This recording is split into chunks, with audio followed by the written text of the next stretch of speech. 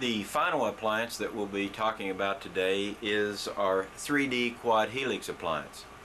Very similar to the 3D Power to Action multi-action appliance, the Quad appliance enables us to do many things that any Quad Helix would do, but still maintaining our fixed advantage that we have with our 3D appliances.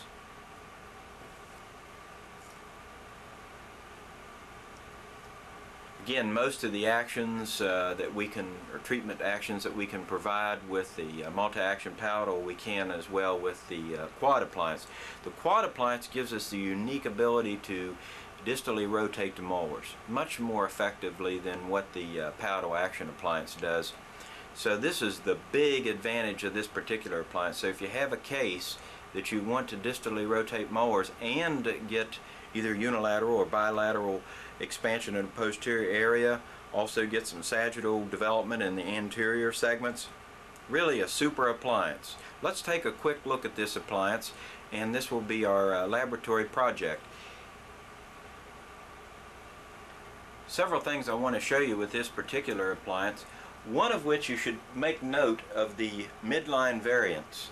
Also, you will note the crossbite area back in the primary molar and also the primary cuspid area on the patient's right side.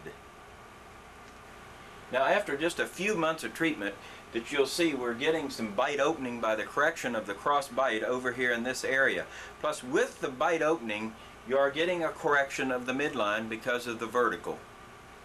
And now, somewhat later in the treatment, after we've completely corrected our essentially midlines are lined up pretty good. We've got some shift of the midline in this direction because of the position of the lateral, but midline position is very good. Also, any of the crossbite area problems that we had problems in this area have been totally corrected at this point in time once we're into straight wire. So again, the appliance, the effectiveness of the 3D appliance is shown through here prior to straight wire treatment. Here's a similar situation. Look at the crossbite in this area. And now, after Quad Helix treatment and just beginning into the straight wire treatment, even after many months of treatment, you can see the great change and the improvement in the treatment. This shows the positioning of the Quad Helix. Again, you see the pressure is on this side. If we have a unilateral crossbite on this side, we're going to make sure we get more pressure on that side. If the problem is bilateral, you can also see we're getting pressure in this area. The helix can be opened in this area according to your adjustments and get bilateral expansion, or we can unilaterally expand the helix. It's an excellent appliance for unilateral control. Probably a little bit easier to control unilateral expansion with this appliance than is a multi-palatal action appliance. Now watch the position of the molar with the Quad Helix treatment. You can see how much more the molar is expanded out and also distally rotated. We are selecting the Quad Helix again for size. You have your model, you take it out of the box, and you're going to select for size. Of course, now in this particular case they've already been pre-selected at size 3, and we're going to go in, and if you'll immediately go to step 4, that'll show us not only how to expand in the posterior area. See, all they're doing is grabbing a hold of the arch and pulling it apart.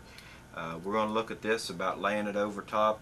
We've actually got the right width, so if you wanted to expand by a couple millimeters, then you'd have to grab a hold of the appliance, engage it into the 3D lingual tube, get it in here, and then look at it on the other side, and if we have a couple millimeters of expansion, that's all we're going for.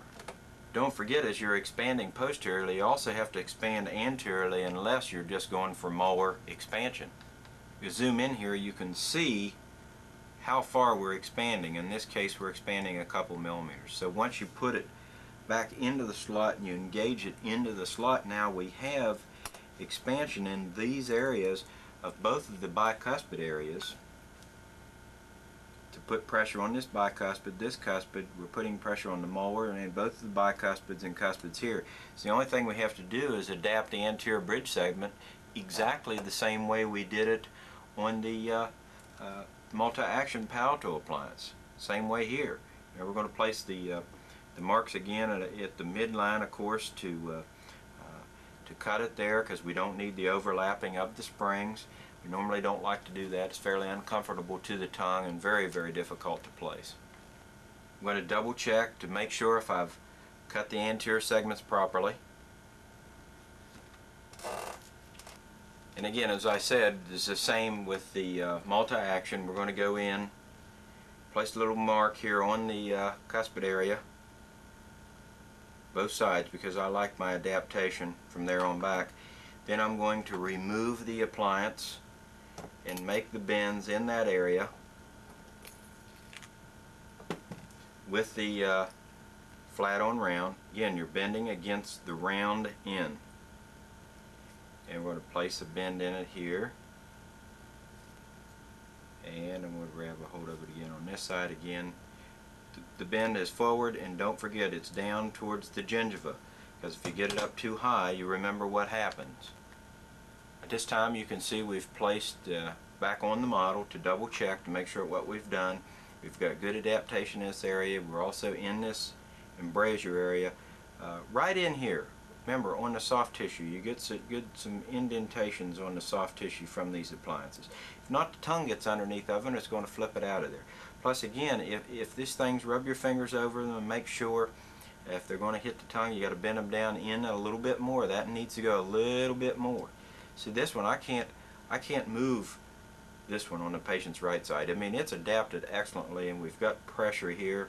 Again, we activated it this way, so we're going to be expanding all the way around the arch, except right now, since there's no pressure here, there's not going to be any activation on these three teeth in that area.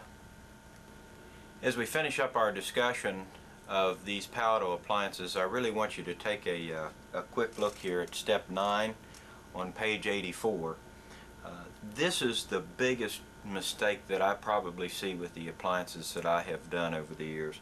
I just don't get the post bent properly. In other words, I've mentioned this to you earlier, but you've got to make sure that you have buccal root torque.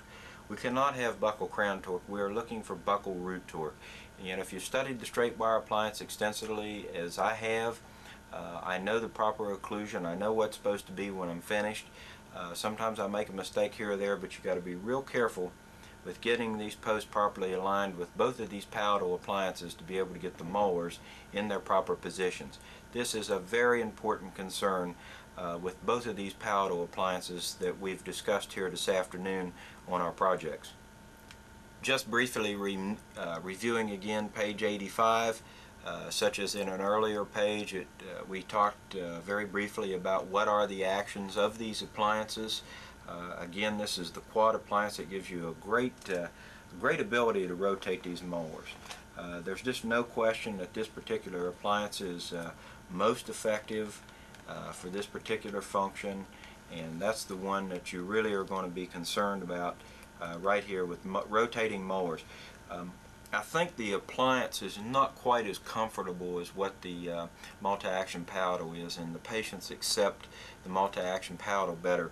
So for most of these functions, we're able to perform with the multi-action. I think it provides you with a little bit more comfort. But for actual rotation of molars, this particular appliance is far superior.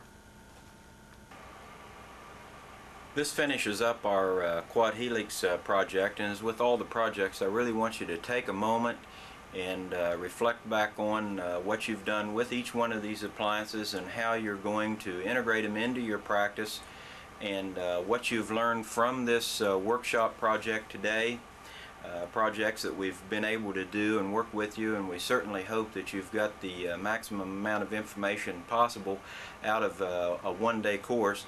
I know it seems like we'd like to spend a little bit more time with you, but you know, it's pretty hard to get away, and we appreciate the opportunity to be able to work with you on these projects.